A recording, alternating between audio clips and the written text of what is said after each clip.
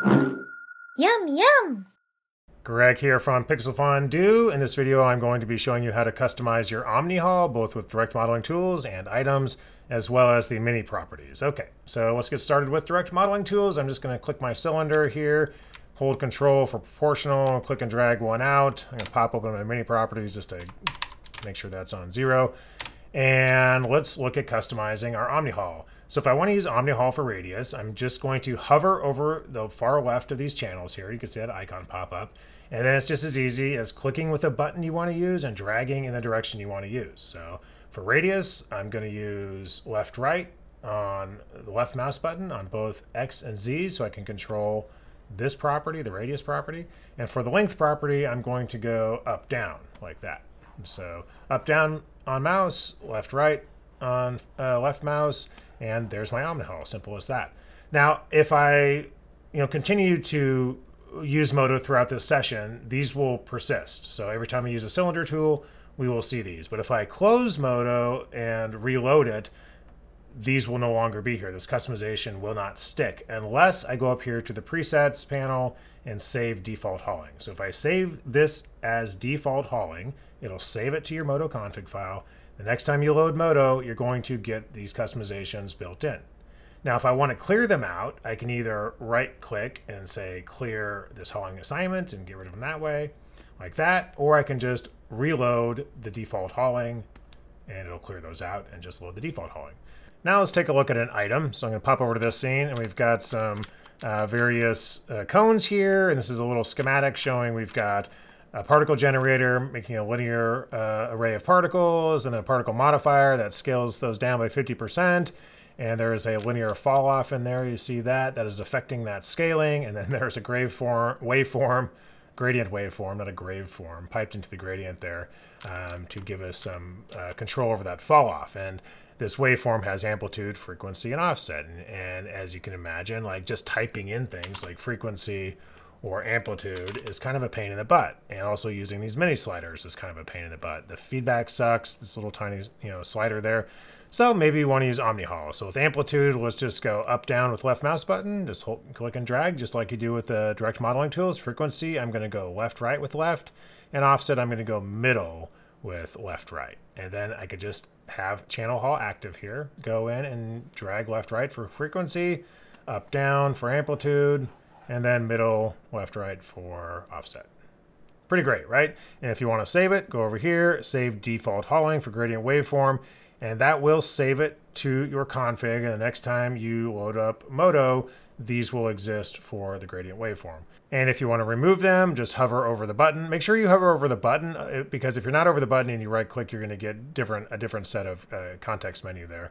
Hover over the button, right click, and then just clear all hauling. And there you go. Press C to drop the channel haul. And there is that. Mini properties are also pretty easy. I'm just going to control N for a new scene. Control click, get a basic cube here. And let's say I want to use mirror. So I'm going to do Shift V for mirror. It's also under duplicate mirror right there on the duplicate tab.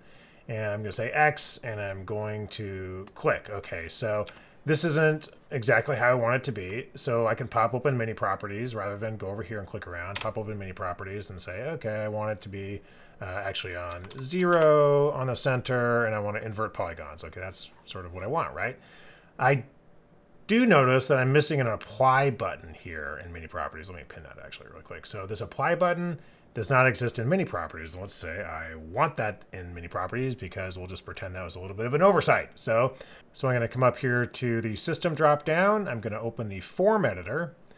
And with our form editor, we have this little handy button called Find Form. So click Find Form, and we're going to click on the mirror generator form here. And it's going to bring up our mirror generator form, or rather it's going to find it here in this big long list of stuff. And then I'll be able to see that, for instance, the axis right here and right here, it exists in both the mini properties and the tool properties over here. And you'll notice there's this little checkbox that says Show in Mini Properties. And if I go down here to the Apply button, which is right here, it does not have Show in Mini Properties checked. And so I want to check that. And there it is, just showed up over here in Mini Properties. So I now have the Apply button. And again, if you want this to save, so the next time you load MODO up, I want to go over here and say File and Config Save. Or if you exit, it should save the config, but I always like to make sure I just go in here and save the config. So it's going to save that setting to MODO's config, and the next time you load MODO, that will be in mini properties. So that's how it works with direct modeling tools. They all have their own forms. All items also have their own tool properties form. So I can go to my camera here and just do the same thing. I could hit space to pop open mini properties. I'm going to pin it. I'm going to go over here to the system. I'm going to go over to the form editor, find form.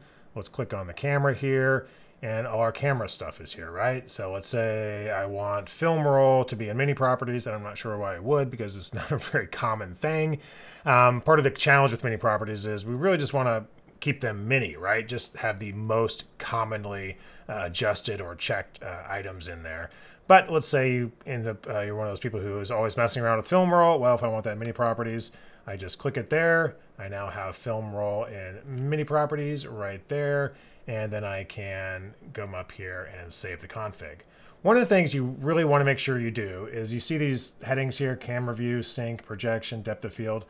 Those are generally dividers, right? So here we've got film roll over here is under film back, right? There's film back and there's film roll. Well, I don't have film back showing in mini properties. So film roll just is kind of showing up here. So I want to actually show that film back divider in mini properties. So now we have film back and film roll. So one of the things you may want to make sure you do is to also click on the dividers and that categorize these things or give them some context and show that in mini properties as well. But I don't actually want either of these, so I'm just going to take them both off. And there you go. That's how you customize both the Omnihaul and the mini properties. Yum, yum!